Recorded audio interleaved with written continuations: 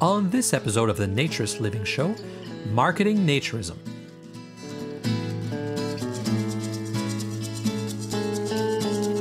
This episode of the Naturist Living Show is brought to you by Bear Oaks Family Naturist Park. At Bear Oaks, we offer traditional naturist values in a modern setting. Free your body, free your mind. www.bearoaks.ca.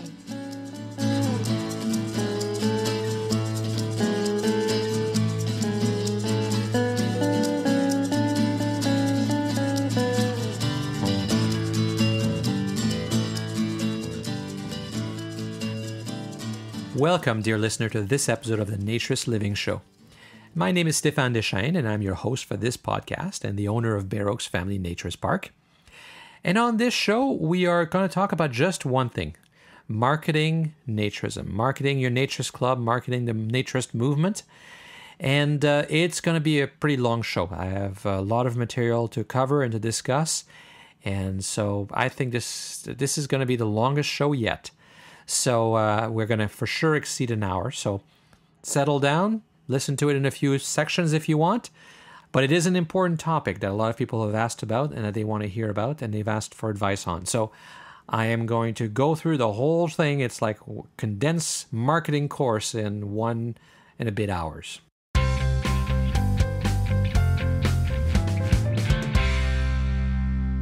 So I thought we'd start with our now regular contributor, Felicity from YNA, and I asked her to talk a little bit about her views about marketing naturism. So here you go.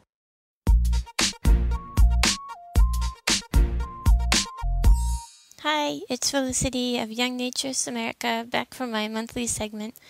So first I thought I'd share my thoughts on Stéphane's topic this month about advertising and marketing naturist clubs. And I'm going to be blunt. Most naturist clubs in the U.S. are really bad at this. They are particularly bad at using the internet for advertising and marketing. It's not the first time I'm saying this because as YNA we've been very vocal about the lack of marketing savvy in the naturist world. But anyway, I guess the first step is recognizing that there is a deficiency. So obviously clubs use advertising because they want to attract new members and new business. But they should also know that good marketing and online presence will especially attract more young people. I will now share what we consider to be the most essential bits of advice on how clubs can improve in this area.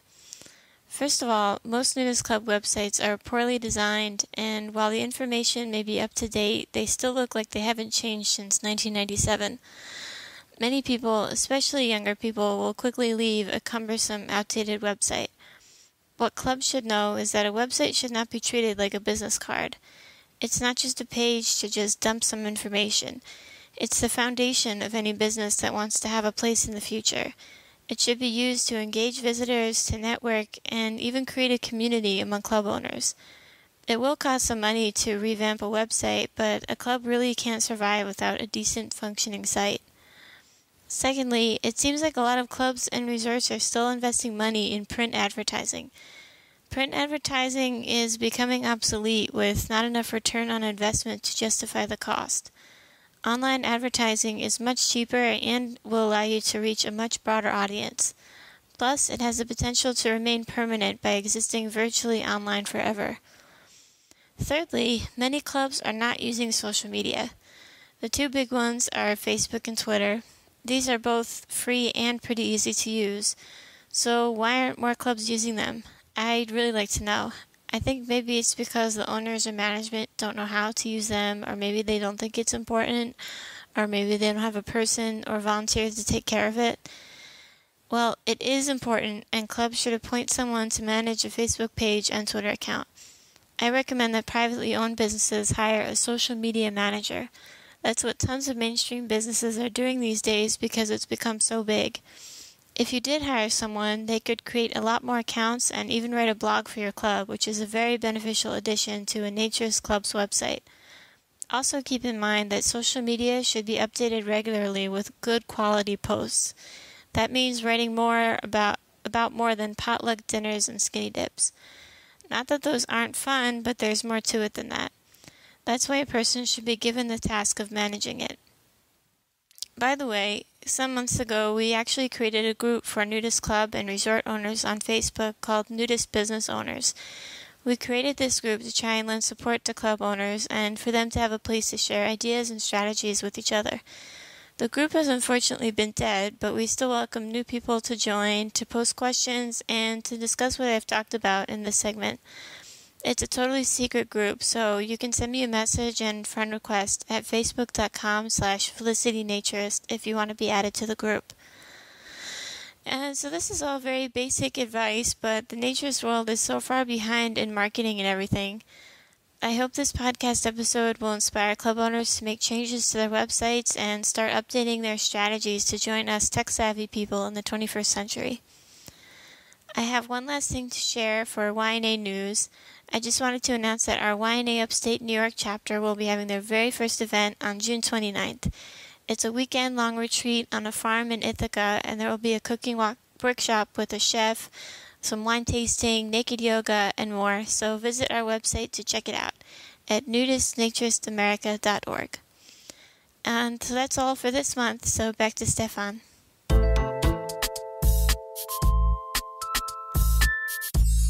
Thank you, Felicity. Yes, I totally agree. There's a definite lack of marketing amongst a lot of naturist clubs out there. And that's too bad because, if somebody owns a naturist club or if they run a naturist club, if it's a co-op, somebody has to be appointed or elected to run the club. They're in the business of marketing. And they may not be an expert in all those areas, but hopefully they have a good sense of what marketing is about. But yes, sadly, it does seem to be lacking in a lot of clubs. So we're going to go a little further than Felicity. She gave some very good, specific advice, and she's very right about it. The internet is the place to market. It's such a boon for naturism because naturism is such a niche market. And before the internet, it was so hard to reach people, so expensive, so difficult to get the information. Now with the internet, it's actually simple. People who are interested can find it, and you can target people so easily, and you can do it very, very cheaply. In many cases for free. It just takes time and understanding what you're doing. So we're going to talk for the rest of this show, and it's going to be me mostly talking. We're going to talk about marketing. And usually you don't listen to me. You listen to one of the guests that I bring into the show. But in this case, I think I'm fairly qualified to talk about this. I mean, I spent a lot of years working for advertising agencies, but also I've taken a club which was essentially inactive with only a little over 100 members to well over 500 in 6 years, and actually took less than 6 years to get there. And last summer we had over 2,200 visits by non-members, many of those being people who had never been and never tried naturism before, the rest being people who, for whatever reasons, chose to visit a few times but not take out a membership, but that's okay too. As you've heard in previous show, we have no problems attracting young people, and that's all marketing. So I'm going to be talking to you about my views of how to successfully market. And the fact you're listening to me right now suggests that I've managed to get enough people's attention that we now get regularly 50, 70,000 in previous some months. I've said before, over 100,000 listeners to the show. So that's marketing too. And that's one of the first things that I want to talk about, the difference between marketing and advertising. A lot of people use the two terms interchangeably, but marketing is much broader. Advertising is communicating your marketing message. It's getting people to learn about what you have, and it's very important, but it by itself is not marketing. Marketing, by the traditional textbook definition, is made up of 5 different items. First, the right product or service. And I think in the case of naturism, you've decided on the service or product ahead of time. Is it the right one? Well, it depends on who you're targeting. But even within that, there's a lot of deciding what you are selling. The biggest misnomer in what naturist parks are selling is campsites or swimming pools. Naturism, as we've discussed to death in this show, is a lifestyle, a philosophy, a movement. It's full of ethical and moral consideration. you're selling an ideal. You're selling something much more than just facilities. Otherwise, you're competing against regular campgrounds. You're just a campground or a country club with a dress code or a different dress code or a little more tolerance of nudity. And that's not very powerful, particularly when you're trying to convince people to do something very difficult, which is to be nude in front of others. That's hard. That's very hard for reasons we've discussed in several other shows as well. So you have to have something that is powerful enough that makes people want to get over this phobia, this gymnophobia they have. You have to sell them a service that means something. So that's the right product or service. And we can spend a lot of time talking about that. In fact, we have in other shows. So I won't belabor that point any further. The second point in traditional textbook marketing is the right price. Well, what's the right price? Well, I don't think the right price personally is the cheapest price. I've heard many people say, oh, in Naturism, you can always stay in a Naturist park cheaper. Well, that's wrong. It shouldn't be cheaper, in my opinion. If it's cheaper, why? Is it cheaper because it's less? Well, in a lot of cases, it is less, but that's a whole other discussion. Pricing is key and important, and that's a whole discussion. You have to take into consideration competitive factors, what people can afford, what they expect. I always compare myself to a round of golf in the area, and we're a lot cheaper than a round of golf, and I think we provide more, so that's the right price. Number 3 in traditional marketing are the right quantities. Not really relevant here, although in the case of Bare Oaks, we are out of campsites for people who want to keep their trailer there the whole season, the whole year. In fact, there's about a 10-year waiting list right now. By the way, there was probably 2/3 of them were empty when we bought the park 6 years ago. But now there's such a demand that we're out of sites. And that's a bad thing, and that's an operational issue, and we don't have the money at this point to invest to build the sites. It takes a lot of money and time, so we won't worry about that. But that's the number 3. Not that important for marketing discussion here. The right place, that is, in traditional packaged goods marketing, the right place and as a marketing idea is that you put it on the shelf or you sell it in the right store. But in the case of our service or our product, you have to be in the right location. If you're too far from where people live, then you have a different business. If your business then is, for example, if you are in Saint-Martin and you have this beautiful resort called on Orient Beach called Club Orient, then you are selling vacations. You are probably not making your business on day users as we do at Bare Oaks. Over 65% of our members are day users because they can drive in less than an hour and spend the day at the club. They don't need to stay overnight.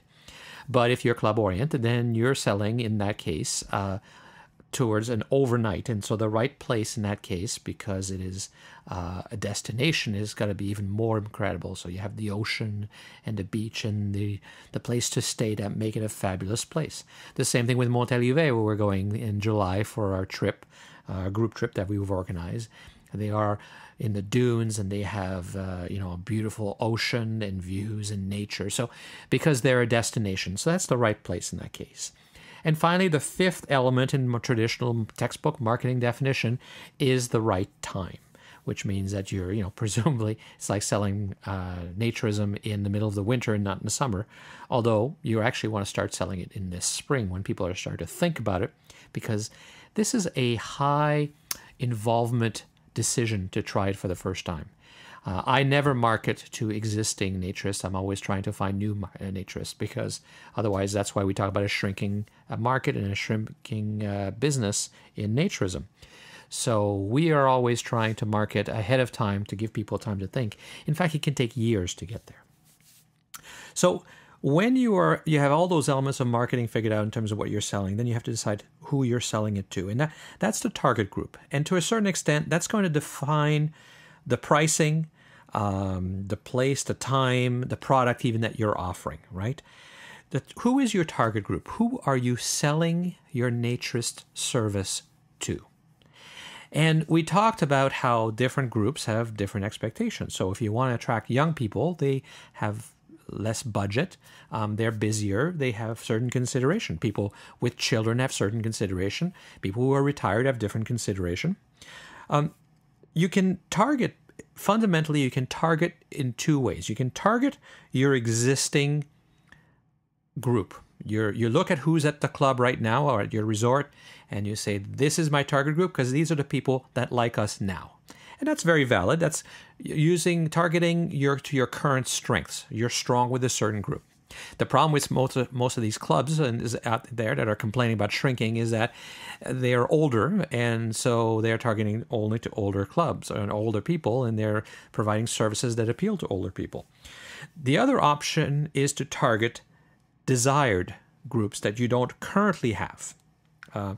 Now, there you're marketing to your weakness. So why are you weak? Well, there's two options. You're weak in that area because your product or services does not appeal to that group. Or you're weak in that area because you've never successfully convinced them to come or buy your product, buy your service. So why, with young people, I think it's very clear that young people can be convinced to try Naturism, do enjoy Naturism if you're offering the right product, the right service, and you're reaching them and convincing them to try it. So it's definitely can be done. But you have to be careful because it's very tempting to only market to your strength. It's okay. It's strong. You're good at targeting the group you currently have. That's okay. Certainly that can be the low-hanging fruit, the easiest people to market to because you understand them. And when they come, they're going to see people that are like them and they'll enjoy being there.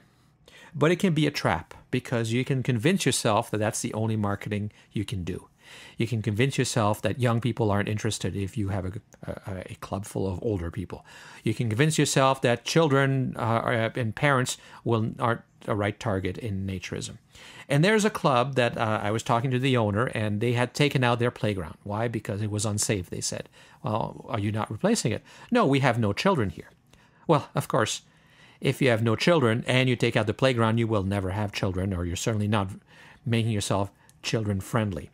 The rationale for them was that the older people have more money and more time to spend in the club and therefore spend more money. And that's probably true. But my point of view is we have older people as well. So I'm not against marketing to older people or selling Naturism to older people. But younger people, if you get them when they're in their 30s and they're just starting their family and they raise their children there, they are going to be there much longer than the older people. And then therefore, over the lifetime, they will spend more money. And you will create a continuous circular flow over a century, if you will, of people from young to old. And there'll be always a mix. With children, if you keep the children happy and the children love to be there, then the parents are happy. Because when you have parents, you're trying to keep your children happy and have a good time because you love your children. And sometimes you're looking for a little peace. And if they're happy, they don't bug you. So, the beach, the playground, the toys, the activities, these are the kinds of things that parents are looking for. And if you want to target younger people, that's what you have to consider. So, the important part, and the most important part, where everybody, I think, loses focus in the target group is, remember, we're not Coca-Cola. And what do I mean by that is, we don't need to reach everybody. If you look at companies like Coca-Cola, they have to sell to almost every single person on the planet in order to keep growing and in order to keep their market share. It's a product that is supposed to appeal to almost every single person, the lowest common denominator, very generic advertising. And so they have to spend a lot of money just on branding, reaching the whole world. It's very, very expensive. With Naturism, you're not trying to reach everyone. You're trying to reach a very small percentage are interested. And if you can get 1%, that's probably pretty good. It's like the assumption that, all young people want to party all the time. Well, I know lots of young people who don't want to party all the time. I know young people who don't like to use Facebook. I know young people who don't like to use their cell phone. There is no one type of young person that you can define. There's no one type of person who becomes a naturist either. But in the example of Bear Oaks, in our example, we have about 6 million people within 1 hour's drive of us. So if I got 1%, that would be 60,000 people. Well, that's way too much. I'm not looking for 1% because I couldn't handle 6,000, never mind 60,000. So you have to keep your expectations in check. You have to focus and realize that you're not going for 50% or even 20 or 10% of the population.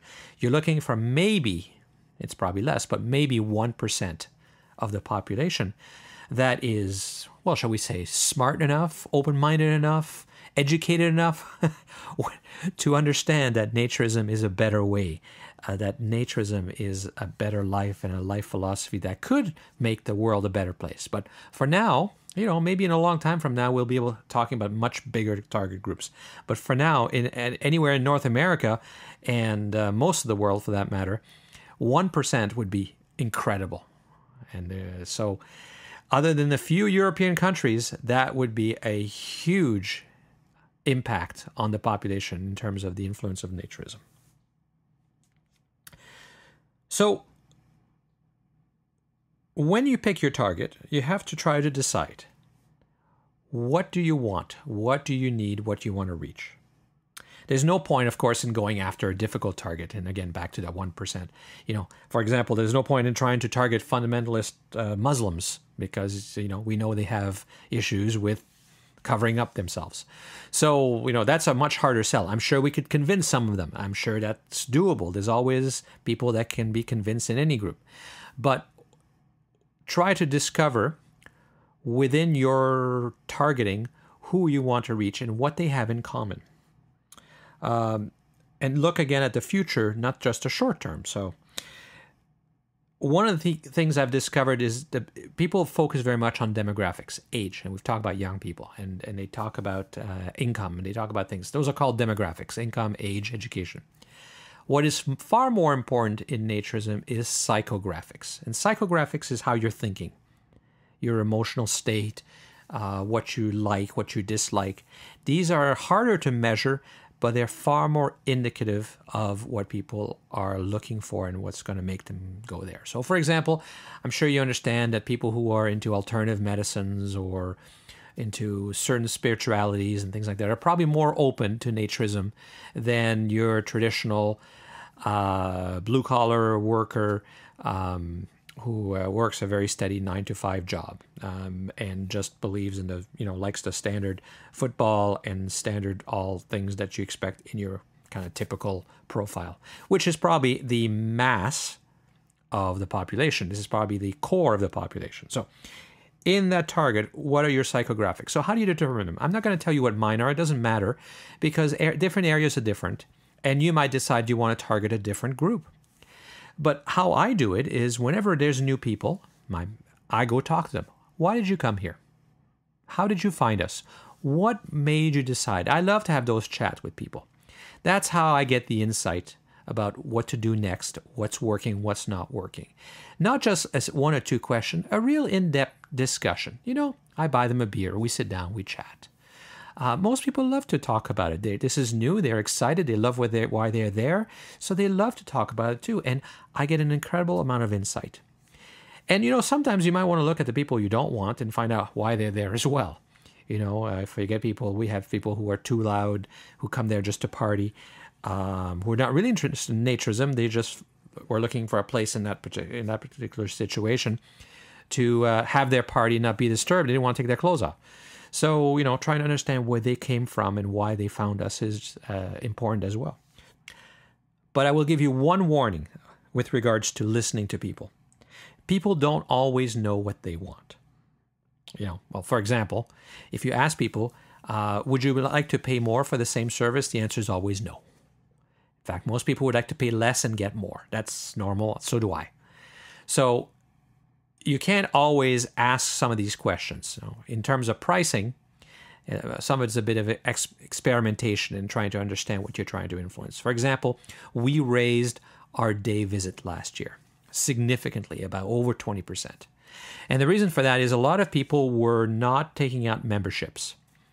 And because it was cheaper to just pay by the day, and then you didn't risk paying for when the weather was bad. So we needed to make it so that they paid more than their fair share of the operations and of the cost of maintaining the place. So we raised the price significantly. And I knew this was a problem for a few years, but I did not want to discourage new people. And if the price is too high, I thought I might discourage new people. So what we offer now is, in the month of June, we're offering a free day visit. And we will give people who come for their first time often a 50% off coupon if they return. So we are encouraging trial by offering something now of even more value because the day visit is even higher than it used to be. And we're encouraging the ones who are regulars and love the place to take out a membership. And we've had no resistance.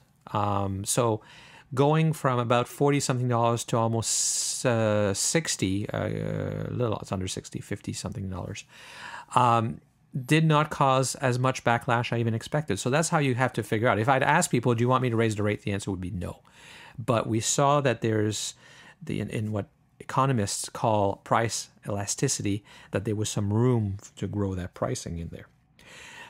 And also when you ask people, Apple knows very well. Apple knows that people don't always know what they want because they have never seen it before. So, the iPhone, I have an iPhone, I have an Apple computer. When Steve Jobs decided to revamp Apple and decided to make candy-colored computers, I can tell you there was no research that said that people wanted computers that were fuchsia and lime green and all these other colors he came out with. And yet those were incredibly popular and successful because of his insight and understanding that a lot of the existing Mac users and the people who were passionate about that brand were design people, and they were interested in looks and what it said about them as much as anything else. Similarly, when Apple came out with the iPad, well, I had an iPhone and I had a computer. Somehow I didn't think I needed a third device, and yet Apple convinced me that yes, I needed to buy a third device that was neither a phone nor a computer, and it was somewhere in between, and yet I probably still needed those other two items. So now I have 3 Apple items.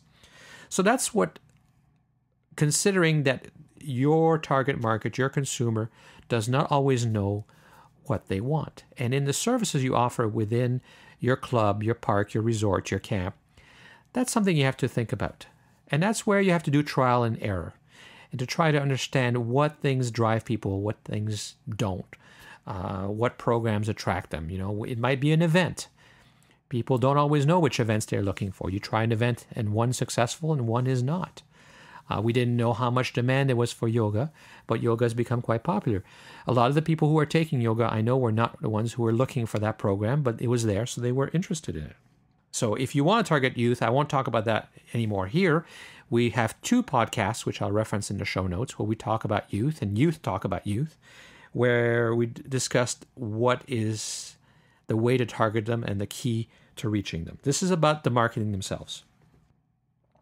But no matter what you do, don't blame the customer. And that's in your target market and you're deciding what they want. The biggest trap I see people get into is blaming their customers for not wanting what you think they should want.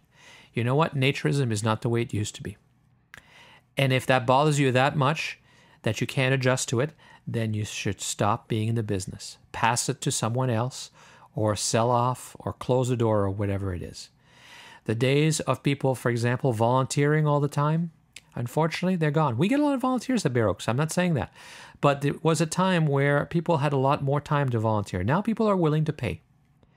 Now people, when they come, expect to have a restaurant because they don't want to make food or a picnic at a time. It's too much work to make food ahead of time for people. Their lives are too busy, or they're not used to it, they're not in a habit, or maybe they're even too lazy. Lazy is a judgment. I'm not here to judge them. I'm here to provide a service that fits with what they want, and that's what they pay for. And then, in terms of your pricing, you were not selling the cheapest. You're not selling the least expensive, which is a terrible business to be in. You're selling what they want at a value and a price that they're willing to pay. And that's how you become successful.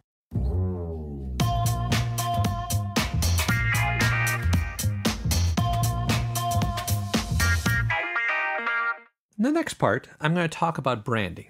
And branding is a very, very important part of marketing. And the branding of Naturism has suffered. The brand that is Naturism is viewed by a lot of people now as old, fat, lazy, sitting around drinking beer. It's not it's not the image of naturism from 100 years ago when it was all about health and fitness and sunshine and a better way to be. Now, some of that imagery from the 100 years ago, even the 60s or 70s, was driven by the exploitive naturist press and media that was showing only young people. But it is true, though, that at the beginning of this philosophy, it meant a lot more than it does now. And there are lots of clubs where it is still a true philosophy of health and a better way of life. But unfortunately, there's also a lot of clubs that make it into the news that are nothing, that are just places where you can be naked and mean nothing, and you may even have some swinging happening or lingerie parties or things that don't seem to be consistent with any kind of naturist philosophy about rejecting clothes as a way of putting yourself above others or adding status or using clothes for sexualities and stuff like that. If all that gets mixed up, the public sees these stories, they see the reports, and it confuses the brand of naturism. Unfortunately, we can't control the brand. We cannot control the brand of naturism, but you can control the brand of your club, park, resort, whatever it is, because that is your name. Bear Oaks Family Naturist Park is the brand that we have been developing. And it stands for something quite intentionally, because the brand is far more than the logo. People often think of the brand as in branding, as in a cattle branding, as just a logo. But the logo is simply the representation of the brand. Okay, I think the person who said it best is Michael Eisner. He was the CEO of Disney for a long time. And he said, "A brand is a living entity, and it is enriched or undermined cumulatively over time. The product of 1,000 small gestures." There's a lot in that sentence. There's a lot, and it's very important. Enriched or undermined. And that's the thing. That's what we talked about. Naturism as a brand has been undermined over time. It takes time. Time's key. You cannot build a brand in a month or with one ad. You cannot destroy it either. But whichever direction you go in, you build momentum. And to reverse that momentum in case of negative brand attributes or negative brand experiences is a very difficult thing to do. It's a train, and it's hard to stop it. And it's a living entity because it is very much like a living entity. And I'm going to play this clip describing BMW as a brand. Everybody knows BMW cars as a brand, but let's listen to them explaining their brand.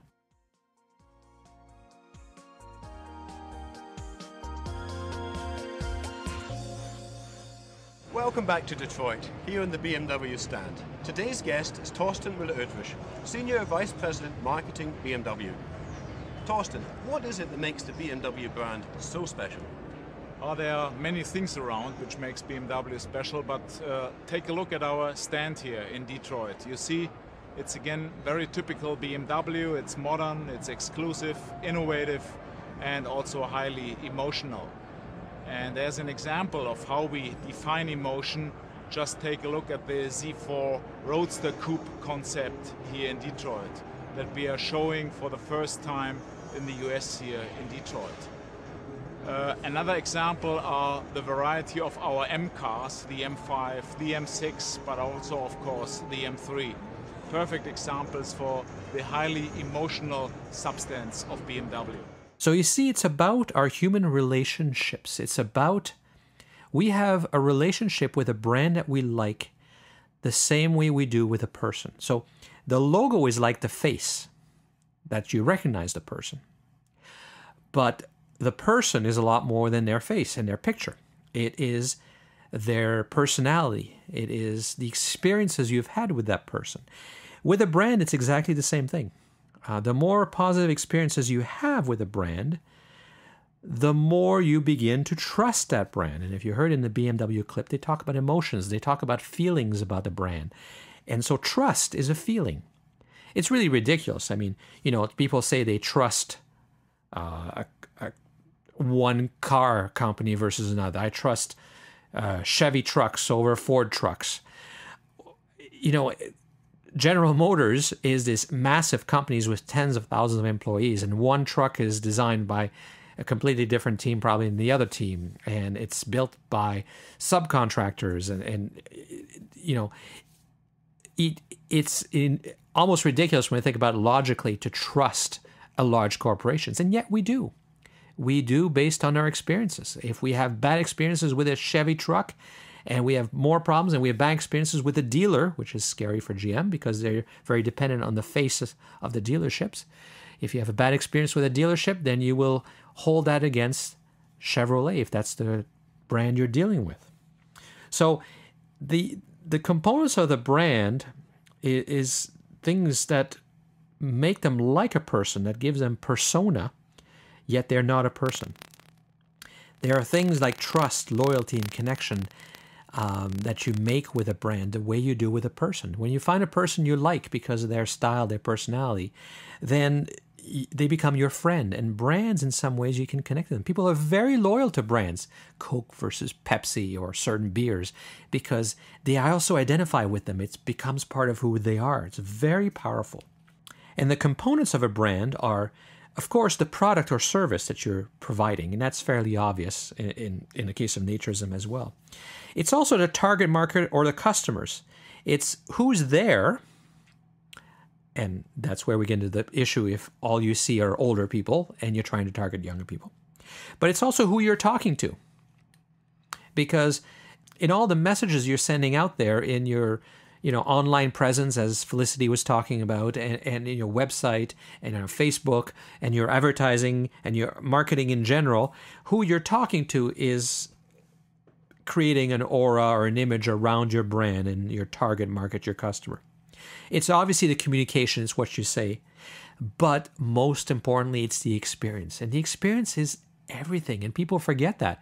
It's what it's like in the washroom. It's the invoice you get in the mail. What does it say? How does it look? How does it make you feel?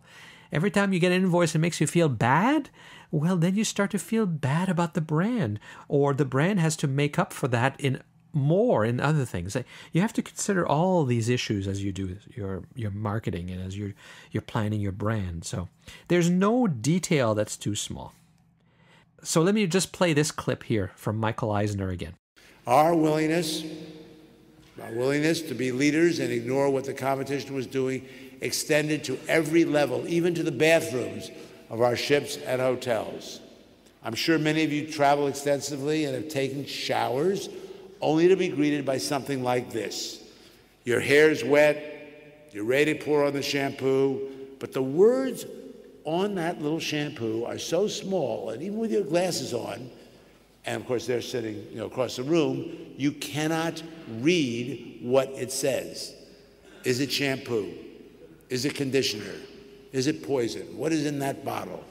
Now, if you stay on a Disney resort, a cruise ship, or any of our hotels, these amenities, which even our far-sighted guests will be able to decipher, they can be seen. And when you get into bed, I insisted that there be lights that are actually bright enough to read, unlike the 25-watt bulbs that some hotels seem to favor.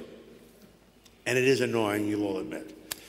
Let me make it clear when I advocate this micromanagement. I'm not suggesting that one person should decide in a big institution all the ideas. Nothing could be further from the truth. Although I am pretty proud of those shampoo labels and reading lights.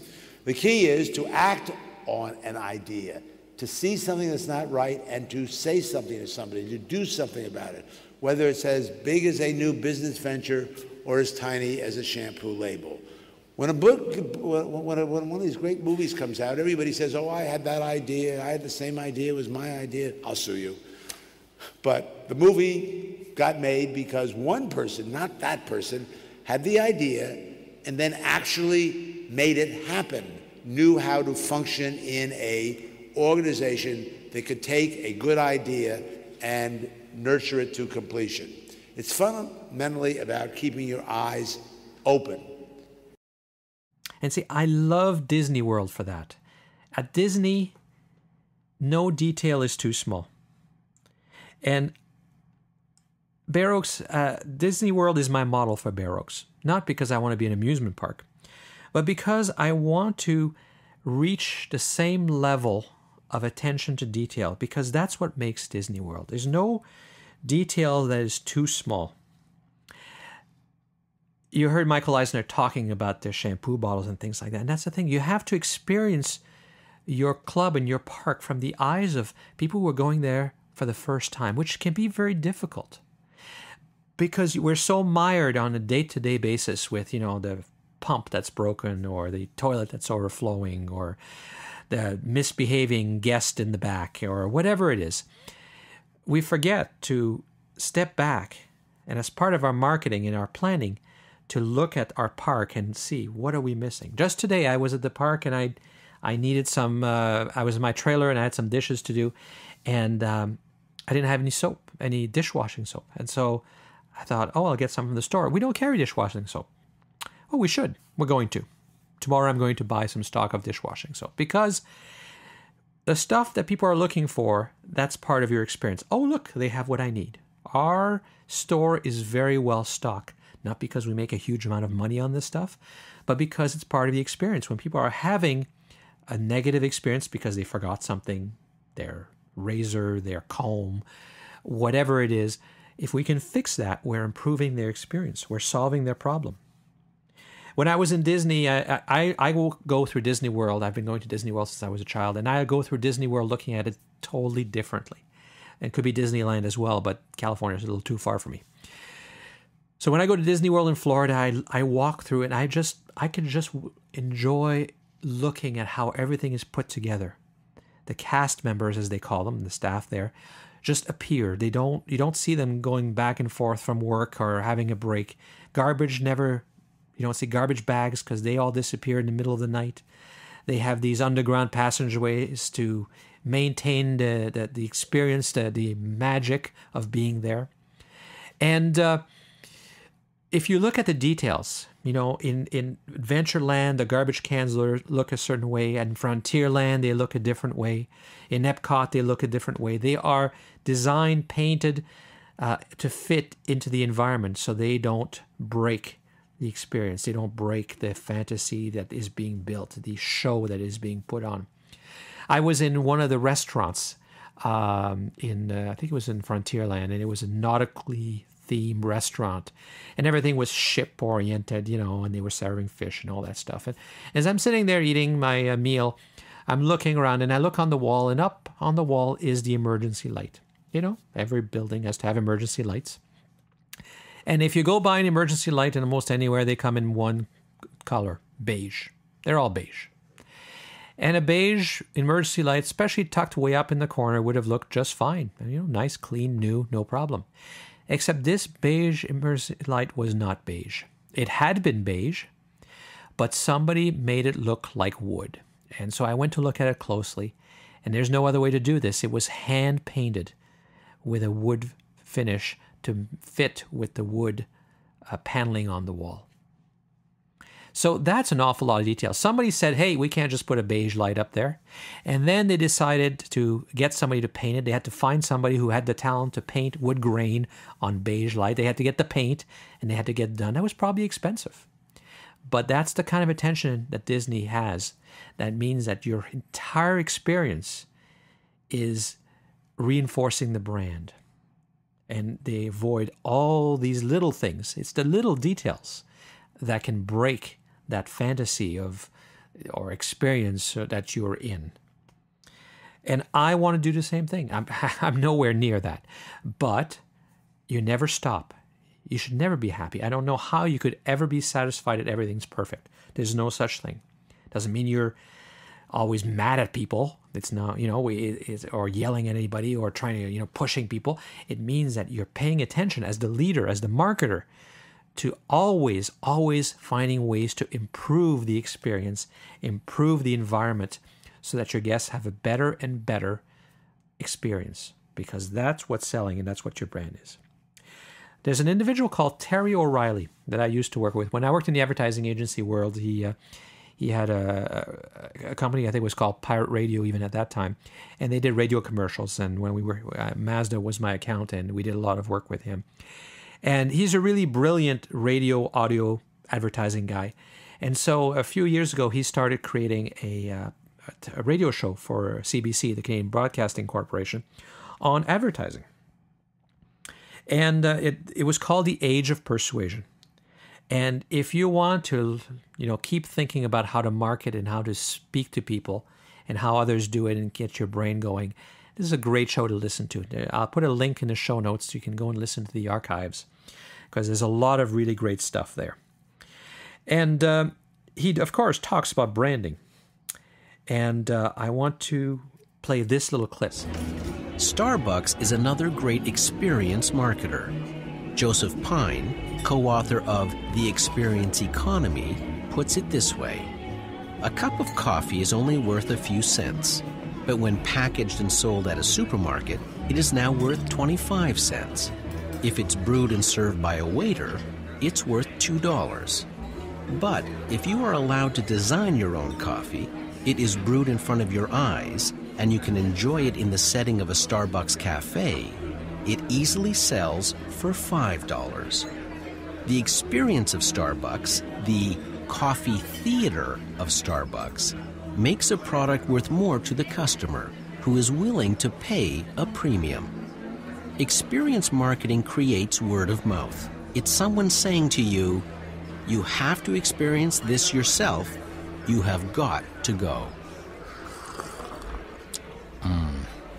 So you see, when you're selling coffee or whatever it is, but when you're selling something beyond just the product, beyond the basics of a commodity, you realize that you're selling an experience. As human beings, that's what we enjoy. We enjoy an experience. And is there any more powerful thing than naturism for being an experience?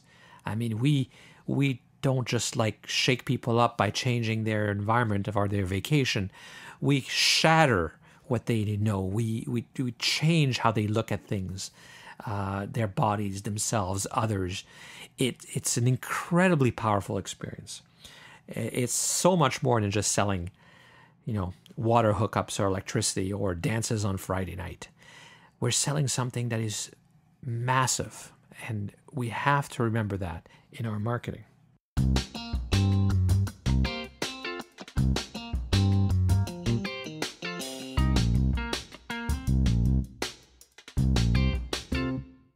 At Bare Oaks, customer service and staff is one of the most important things. We have a great staff, but we spend a lot of time doing customer service. Anybody who's listening right now who runs a club, whether you're owner or the operator or the manager, it doesn't matter. How much time have you spent with your staff teaching them how to handle customers? When you bring the summer staff in, when you have people behind the front desk, how much training? You may not be qualified to do it, and that's okay. You can find some. There's customer service training, the interaction. It's the first people they deal with when they come into your place. It is going to set the tone. I said in the Why Clothing Optional Doesn't Work, if the first person they see in a Naturist club is a dressed person, you're setting an interesting tone. In our club at Bare Oaks, the first person you see at the front desk is nude, because that's what we believe in. And that's what makes them both uncomfortable and comfortable at the same time. And what I mean by that is, it makes them uncomfortable because they're dressed. And it makes them comfortable taking their clothes off, which is why they came in the first place. If they came there to Bare Oaks to keep their clothes on, well, they should leave, because that's not what we're about. Why the hell are they coming to our place for that? I mean, it's crazy. I keep saying that. People say, can I keep my clothes on? Why would you want to? 99.9% of this world you can keep your clothes on.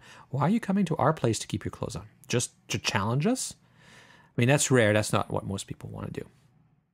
So Terry O'Reilly obviously agrees with me in terms of Disney, because in one of his most recent radio show, which is also a podcast, the newest show, after I think 4 years of the Age of Persuasion, he started a new show called Under the Influence, which is this very similar theme, but a little broader in terms of marketing discussions.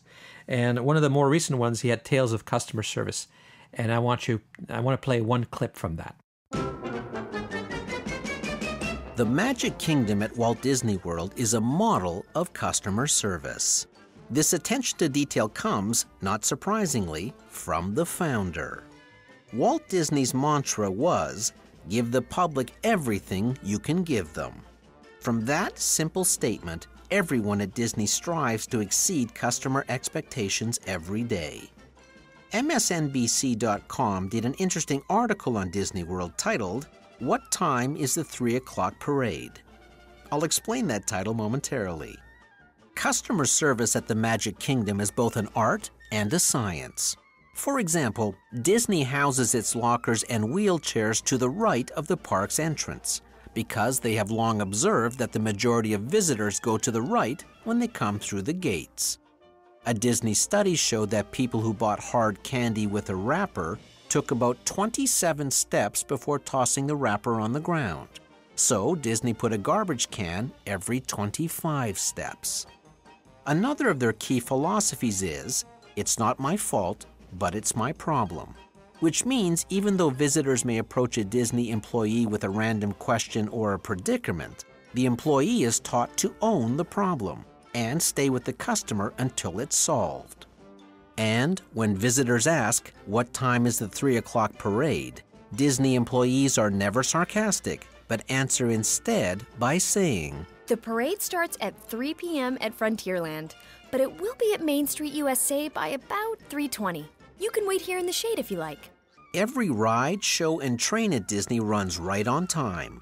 If the train is a second late leaving the station, the conductor gets on the speaker and explains why the train is delayed and how long it will be before the train gets going. Disney staff are trained to be assertively friendly. In other words, they are encouraged to seek contact with visitors. For example, they will actively approach someone who looks confused instead of waiting to be asked for directions. Disney's grasp of customer service was so exemplary, their customer satisfaction rating so high, that other companies began approaching Disney for instruction. So, in 1986, the Disney Institute was born. It's a Florida-based division of the Walt Disney Company that teaches other companies how to exceed customer expectations. Those companies have included Delta Airlines, IBM, General Motors, Chrysler, and even the IRS. The basic message at the Disney Institute is something that Walt Disney himself discovered decades ago, that people remember people, not products. The key is to encourage employees to be consistently attentive without seeming overly rehearsed or robotic. For example, the Miami International Airport came to the Disney Institute for help. Surveys ranked its customer service among the nation's worst. Now, you might think that an airport and Disney World don't have anything in common. But when you think about it, both companies have millions of people waiting in line for a ride every day. And 400 Miami Airport staff learned to put "it's not my fault, but it's my problem" into action. The Disney Institute's lessons are transferable to any industry.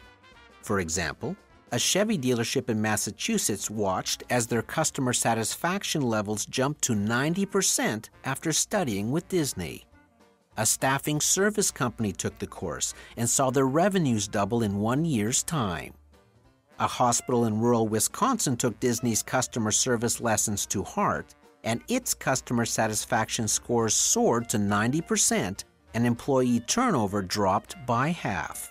And by implementing Disney's best practices, the Orlando Magic basketball organization introduced a new service-oriented culture to its staff, and its customer satisfaction levels jumped above the 90th percentile. The list is endless. When customer service soars, so does profit. So if you don't know how to do customer service and you haven't trained your staff, and you should obviously, because it's such an important part of the experience that people have, not just their first experience, but their entire visit, you can go to the Disney Institute. The Disney Institute is several $1,000s per person, and it's for 3, 4, 5 days. Or you can do what I did. You can spend $20 or so, I think it was about $20, and buy a book called Be Our Guest, Perfecting the Art of Customer Service. I'll put a link. You can buy it on Amazon. I'll put a link in the show notes so you can go and buy it yourself. And then that is the same material that they teach in the Disney Institute for several $1,000s. The thing is here is you have to be disciplined enough to spend the time reading it, making notes, and making your training plan based on that. But it's an easy read and it's a fun read. So, if you want to learn a bit more about customer service, it's easy. Just go buy the book. So what do we do in our training at Bare Oaks, that is? Well, first, a very, very first thing that we do is we talk about, and this is with every staff member, not just the front desk, but every staff members, the folks who mow the lawn, the folks who are out there, they're dealing with customers all the time. And their job is just as important from a customer service standpoint as the front desk staff. And that's what you see at Disney as well. I was once at Disney and I went for I rented a bike because as I've said, I like to look around, and I rented a bike and I'm biking around areas where guests don't normally go on bikes that often. I'm kind of going on a bit on the outside in the fringes. There was no sign saying I couldn't be there. It just was not typical. And as I'm passing underneath the monorail, I stop and say, I'm going to take a picture of the monorail as it goes over me. I'm not there 5 minutes that a little Disney security van shows up. Obviously, they have got surveillance equipment. And I'm going, this is going to be interesting. Out comes a guy, Disney security guy. Now, I got to tell you, it's hard to be tough when you've got a name badge that has ears on it. But he wasn't trying to be tough. He was friendly. He said, "Hey, how's you doing?" I said, "I'm good, thanks." He goes, this was just after September 11th and all that stuff. So he said, with all the problems in the world, we have to be a little bit more careful and concerned. So I'm, it's a little unusual to see a person here. What are you doing here? So I said, we're just taking pictures. Yeah, it's no problem. We love you taking pictures. No problem. But we just got to check you out, make sure you're supposed to be here. I said, yeah, no problem. So where are you staying? So I tell him, show him my card. He goes, okay. I just got to confirm that. So he radios in, and while he's waiting for a response, he says, yeah, where are you from? And I go, I'm from Toronto. He goes, oh, yeah. I have a friend who lives in, what is that called? Mississauga. And I go, Mississauga. He goes, yeah, that's it. And he starts chatting. And I'm realizing after a few minutes that he's interrogating me in a way that is incredibly friendly and fun and comfortable. Unless, of course, I'm a bad guy, in which case I would be nervous, but I wasn't. And, after a few minutes, he's satisfied. He gets the answer he wants. He says, well, I hope you get a good picture and enjoy your day. I mean, that kind of training, I wish all law enforcement people would learn that kind of training, because I think it's far more effective, because you let your guard down and you might say something you're not supposed to. But that's what I mean. Everybody gets trained for customer service, and everybody gets trained about what we're about and what we're selling. And so back to my first point, we tell every staff member, it's part of the staff manual that they get and they have to read when they first start, that there are 3 objectives at Bare Oaks. 3 business objectives, that is. Objective number 1 is the promotion of Naturist values. That's what we're here for. That's what we're in business for. Number 2 is ensuring a delightful experience for our members and visitors, which is what we've talked about, the experience. That's what the brand's about. And number 3 is profitability, because we're a business and we have to make money. And then I emphasize that it's in that order. And why is it in that order? Because if a guest, as we said before, wants to come and keep their clothes on, we won't allow that, because our first objective is the promotion of Naturist values. Why? Well, we have to maintain an environment. People come to us, the vast majority, because we are a Naturist environment. So if we allow people to keep their clothes on and, do things that are inconsistent with Naturist values and philosophy, then, of course, that breaks the experience, that breaks the fantasy, if you will, of being in a Naturist-only world. You're shattering the glass. We're trying to create this, quite truly abnormal environment. Abnormal because it's not at all like the real world. People are coming to us because they want to break from that.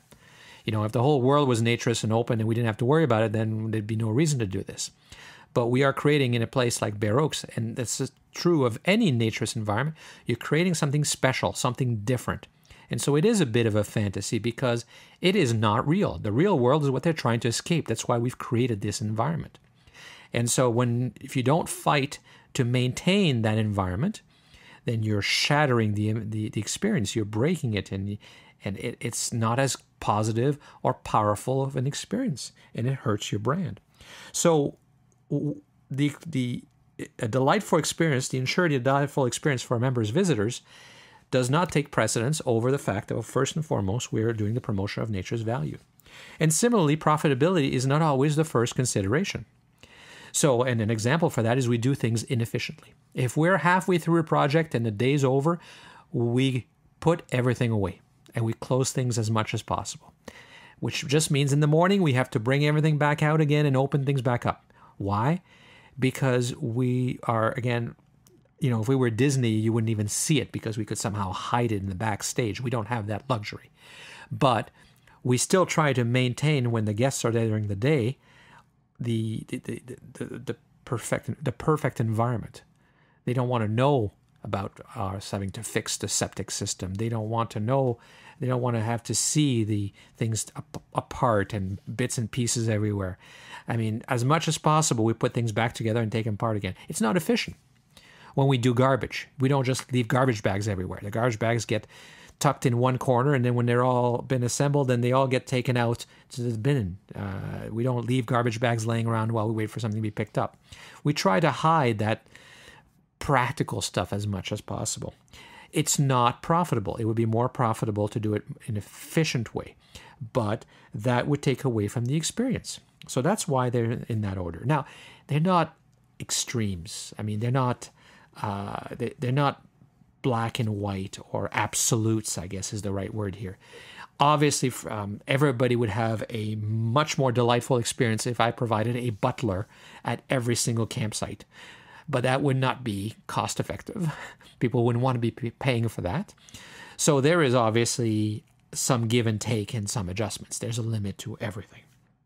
But it's important for people to understand, for your staff to understand when they make decisions, do I do my job the most efficiently, or do I make sure that this customer has a good time?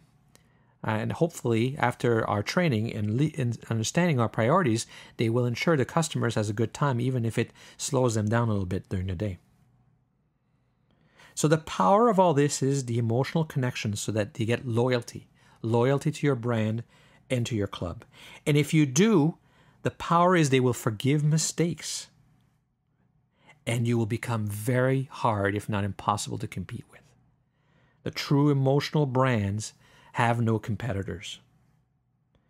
The inverse, of course, is a negative image, which is challenging to overcome. And unfortunately, we have that, as I said earlier, with Naturism and its image.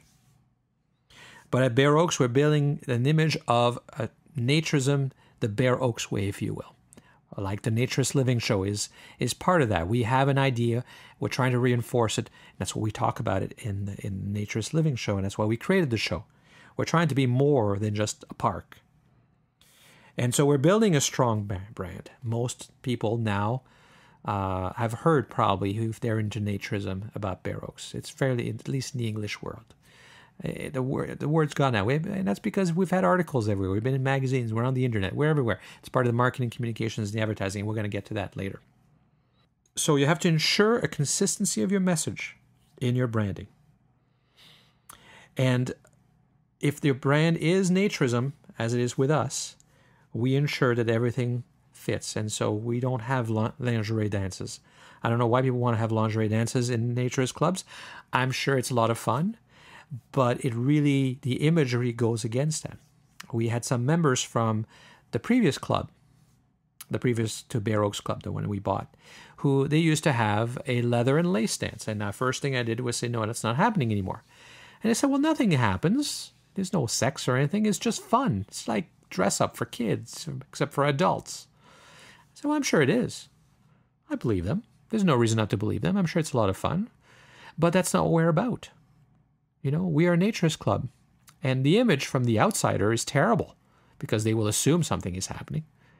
And secondly, it just doesn't fit. It doesn't fit with the brand. It doesn't fit with the image. It doesn't fit with what we're doing. People can go and have a leather and lace dance at their house, or they can go rent a hall somewhere else. It's just not consistent with what they are.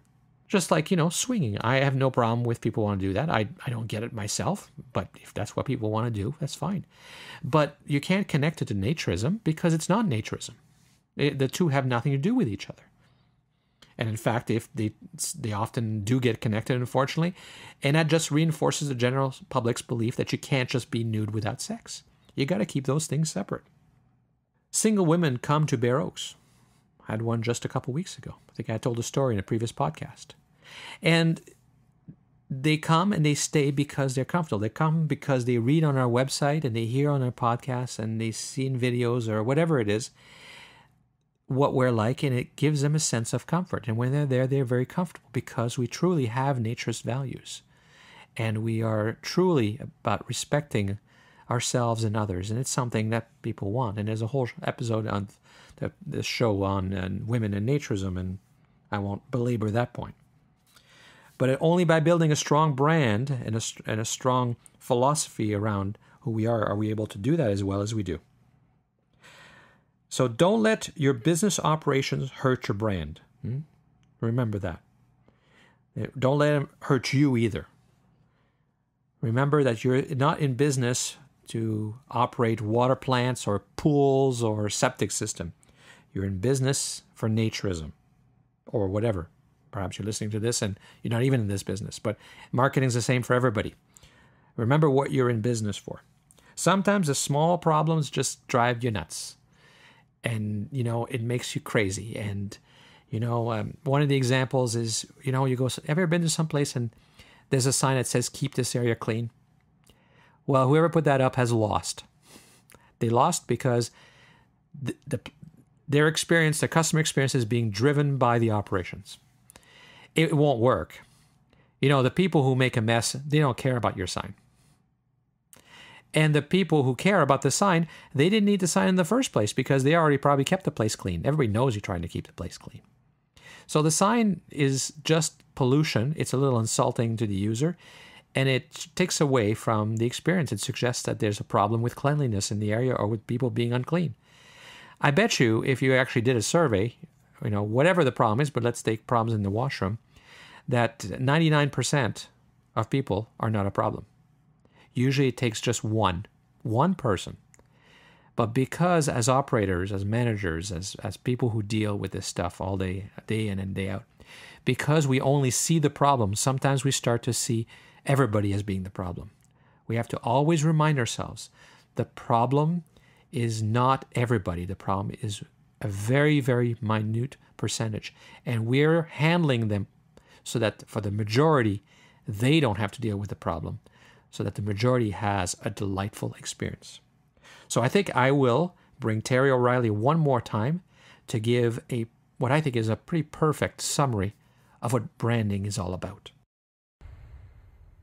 In this world of abbreviated marketing messages and campaigns designed to last weeks rather than years, advertising and marketing have shifted from long-term relationships to a series of speed dates.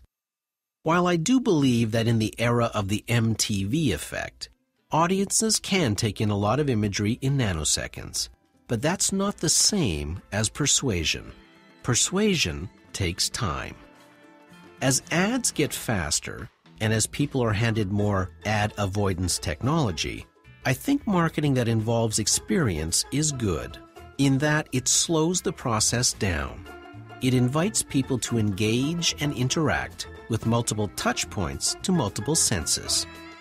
It's a lesson taken from the experiential brand giants, theater, the movie industry, novelists, the tourism sector, and one of the mightiest among them, Walt Disney, who turned amusement parks into branded adventures. Brand experience creates impact, giving people a memory that can be stored and retrieved. When you think of a brand, the feeling of a great experience washing over you, that is marketing nirvana.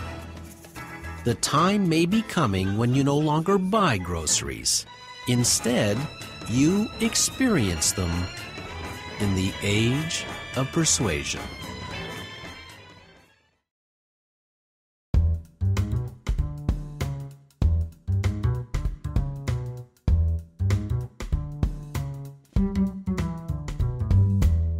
Now let's talk about advertising. As I said at the beginning of the show, advertising and marketing are often confused. And marketing we've talked a lot about now. We're going to talk about advertising. And advertising is how, once you've determined all of your marketing components and you know who you are, that's how you get your message out.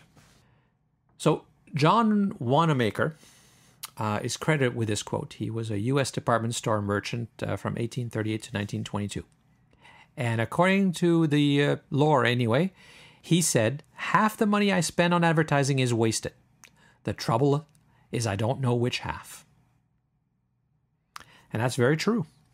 In order to succeed in advertising, you have to keep trying. You have to see what works. I mean, it's obvious when it works because you're getting more people. Thomas Watson, who started IBM, said, "If you want to succeed, double your failure rate." Because if you don't try, in other words, you're never going to succeed. You're never going to get anywhere. You're never going to invent and discover what works.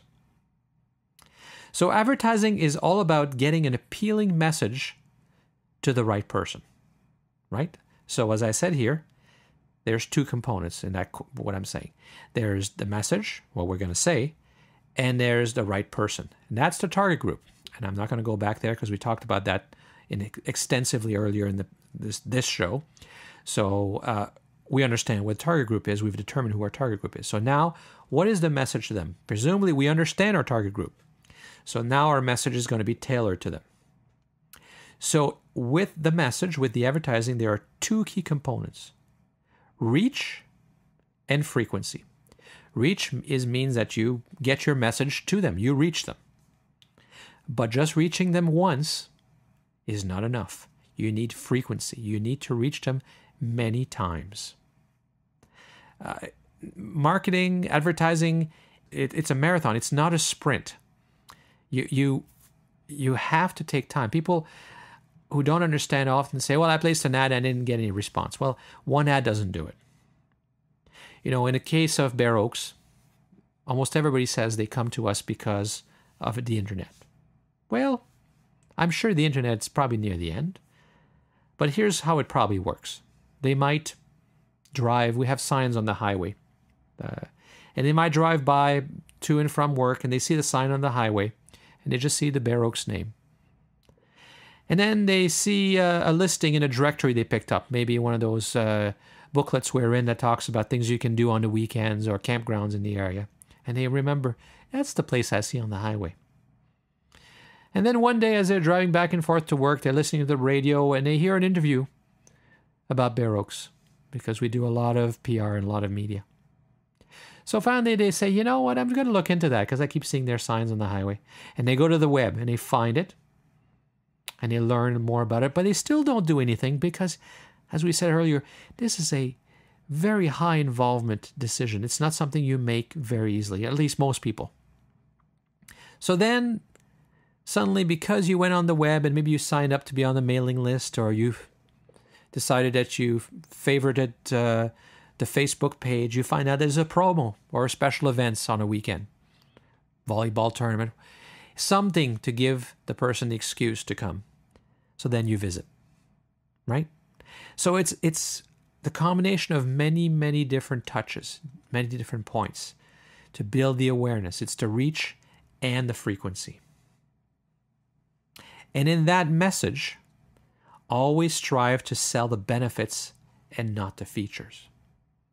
And the benefits of Naturism, well, you know, they're everywhere. People are not coming to Bare Oaks because we have a pool. The pool is nice. That's why they stay. That's why they enjoy themselves.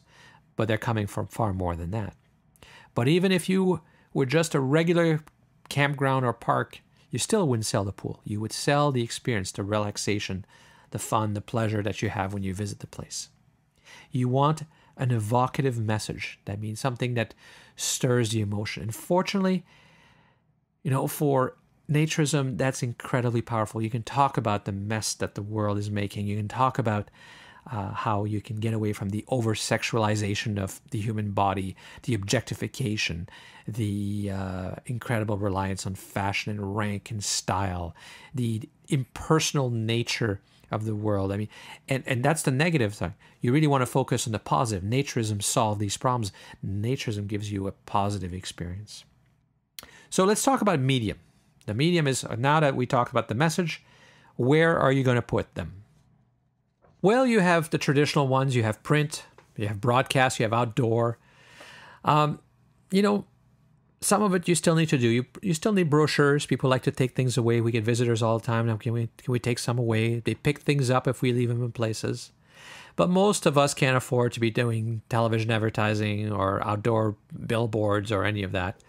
You need, because you can't just buy one ad. You can't buy one billboard for 1 week. You can't buy one television spot. You need frequency. So that's not a practical.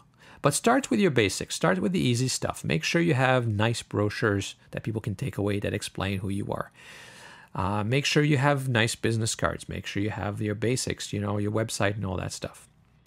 Start with the easy stuff. Consider then using promotions as well. Do added value offers. We talked about how we offer free first trials. You can try discounts. You can try contests. What's your objective in a promotion? What are you trying to do?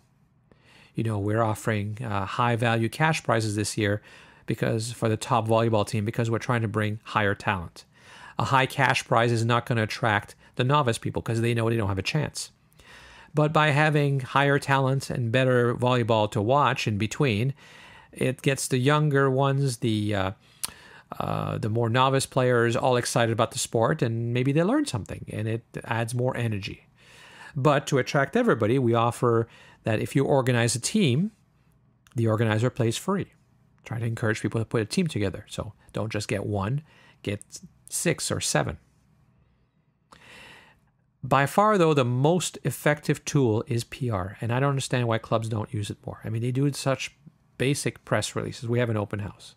There's so much stuff to do, Press picks up 3 different types of stories: news, controversy, and human interest.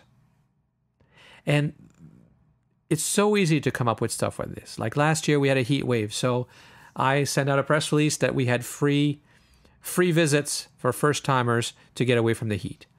Well, the best way to beat the heat is to not have to wear any clothes, that kind of stuff. Did a press release about the fact that most people in society suffer from fear of nudity, gymnophobia. We did a clothing drive. We did a press release about that. They don't all get picked up massively, but every year one of those gets picked up massively, and every release gets picked up at one point or another. It's free advertising, and it's more effective than advertising because people listen and pay attention to the editorial content far more than they do the advertising. The downside is you don't control the message as much, but if you're good at the interviews, and that's something you can practice, or you can find somebody who's good at it, if you're good at interviews, then you can manage that message and you can make sure it's done. As I always say, though, is I do all media interviews. I don't care who calls. I don't care how negative they're planning on being. Because if I don't do the interview, then they will still do the story without me.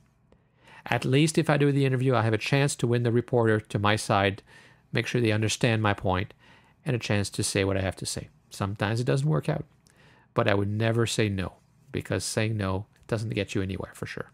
It's guaranteed. And as part of PR, don't forget your community relations. You have a lot of people in the area. You hire the locals, join the local chamber of commerce.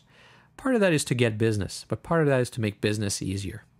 Because we are well known in our community. We are great supporters of our community because that's how we get along. That's how we ensure that there's no concerns. If they don't know, if we're a very secretive society, they'll make up their own stories and they'll be a little bit leery about anything we need. So when you need to expand, when you need to get an authorization, or when you need to do stuff, the stories will get out and you might not get what you want. It's no longer in a world where they'll tell you to your face because we're far more subtle about it. But it's the fact that things just don't happen the way you want them to. I also join all kinds of associations, not just naturist associations, although I believe that everyone should support a naturist organization and association somewhere. I've said this before.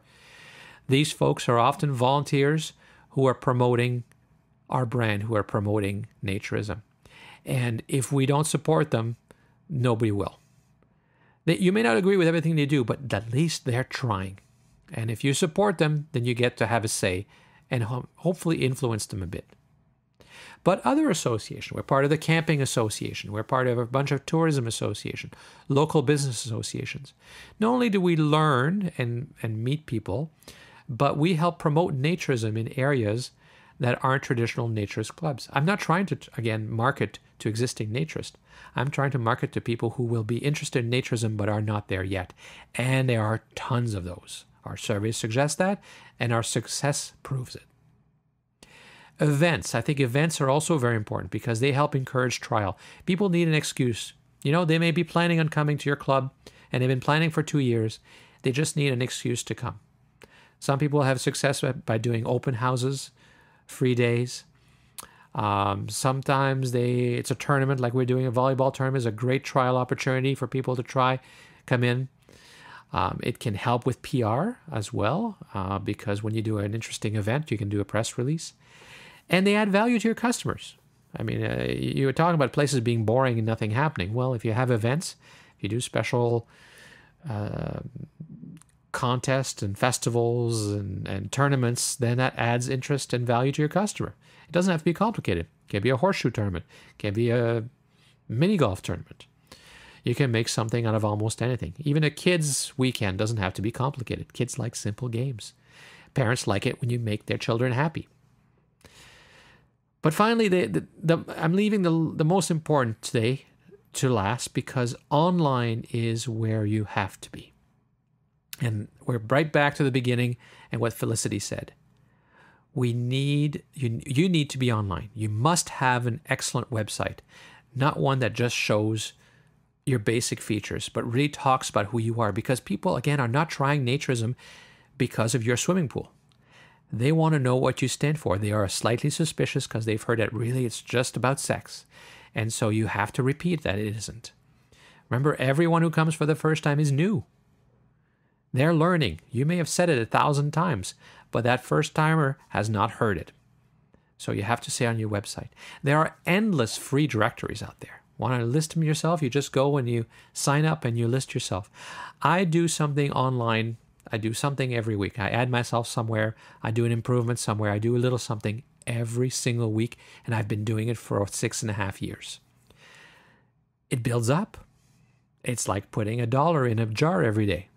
At the end of a year, you have $365. It builds up. One doesn't make a big difference. Every directory helps with your Google rankings. And if Google, I could do a whole show about Google. They have so many features, so many different things they're offering. In fact, very shortly, you're going to see that you can take a tour, a Street View tour of Bear Oaks on Google Street View. That was a service I contracted this year because I think it'll make people more comfortable. They'll be able to see where they're going before they get there. It's not because that's really the problem. It's because when people are nervous about trying naturism, because they're nervous about taking their clothes off because it's been beaten in their head that it's wrong to take their clothes off, and emotionally they just can't do it. Sometimes they need to have all the other concerns that are simple handled. It's a nice looking place. It's a clean looking place. Okay, I can go and I can bring my spouse, so it's not a problem. They need to see that. We need to address these things. We need to talk to them nicely and know they won't have a bad experience. Really, the issue is the nudity. But the excuses come from everywhere else, and you have to help address them. And I think Google Street View will help with that. But there's all these other Google features. You know, our blog is through Google. The Naturist Living Show website is done through a Google blogger site as well with a custom URL. It's endless. I mean, if you search for Bear Oaks, though, now, after all these directories, after all things I've done, for example, did you claim your listing in Google? You know, you can have a free place listing. It's free.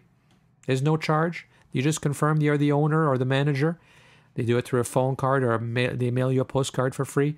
And then you're confirmed, and then you have the power to control what's on there.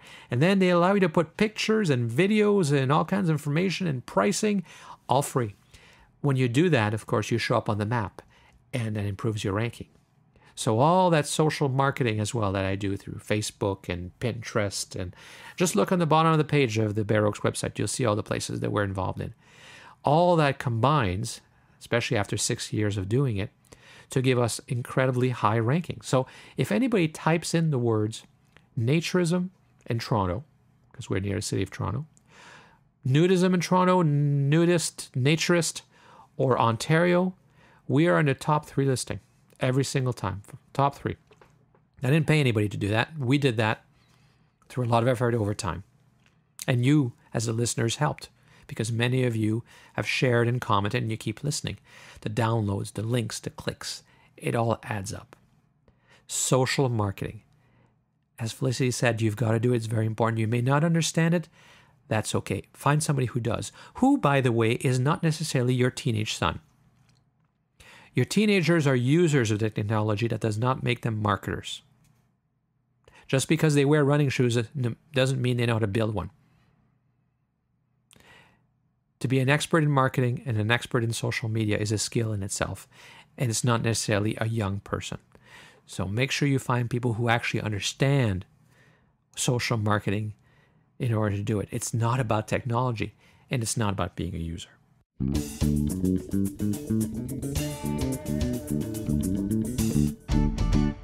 You'll note that I've talked mostly in this episode about branding and about the target group.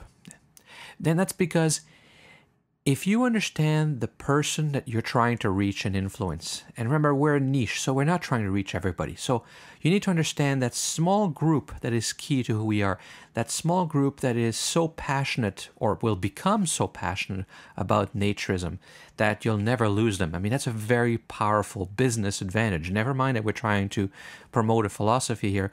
You have to succeed in this world because it takes money to survive and it takes money to keep going. So you have to have a successful business. So if you understand your target group, and if you've developed a strong brand, if people come to your club or your resort or your park and have an incredible experience, then selling it will be obvious because the marketing of it is all about creating the service in this case and targeting it to the right people.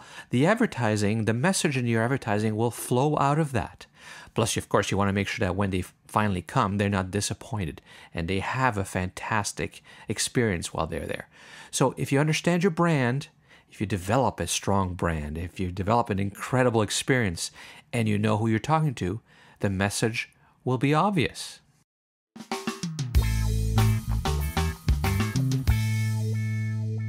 So this was a long show, a lot of points, a lot of discussions about marketing and advertising. So for today, that's more than enough for this episode of the Naturist Living Show. So thank you for listening. Thank you for sticking to the end of this particular episode. My name once again is Stéphane Deschênes, and I'm your host for this podcast and the owner of Bear Oaks Family Naturist Park. You can find links to all the items we talked about in the show notes on the website at naturistliving.bearoaks.ca. That is B-A-R-E, Bear Oaks, O-A-K-S.ca, because we're in Canada. So keep sending your suggestions and your comments. I received a number of suggestions of things I wanted to include in this show, but I decided because it was going to be this long, I will save it to the next show. So this one is strictly marketing and advertising, and that's it. So some of these other things that you guys have sent me will make it into future shows coming up next month or two. But I really appreciate getting them, so keep sending them.